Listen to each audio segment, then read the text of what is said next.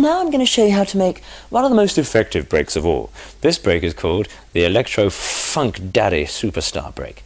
Now, for this, you'll need a that's an 808 clap, and also a bit of that's a dry snare.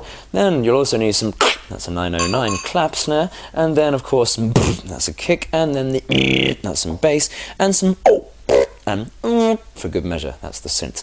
Oh, and no break, of course, would be complete without a bit of a shuffle. So for this, we're going to use some household white noise. You can get this from your TV. I got mine from Sainsbury's. Now, you have to make sure you filtered out some of the middle frequencies, otherwise your white noise will sound very much like this does, which is you don't want that. We want a much more tinny sound with a bit of rhythm to it. So let's see if we can't use this household sieve to filter it out. Perfect. Absolutely perfect. Who'd have thought, eh?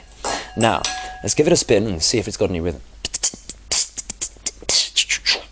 Definitely got rhythm. Fantastic. Now I'm going to add the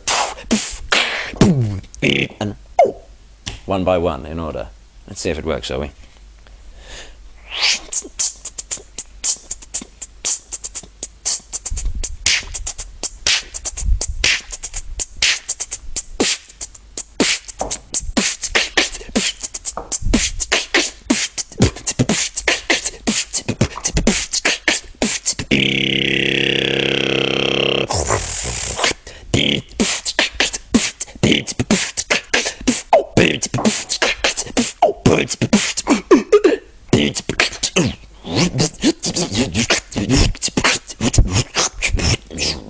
If you don't get all your hair in your mouth, you can certainly ensure that you at least get a decent break. It's worth noting at this point that some people like to put fish into the recipe at this stage. Sometimes canned salmon, sometimes tuna. Don't do it. I'm now going to put this in the oven, and it's going to bake for 3 years at 700 degrees Fahrenheit.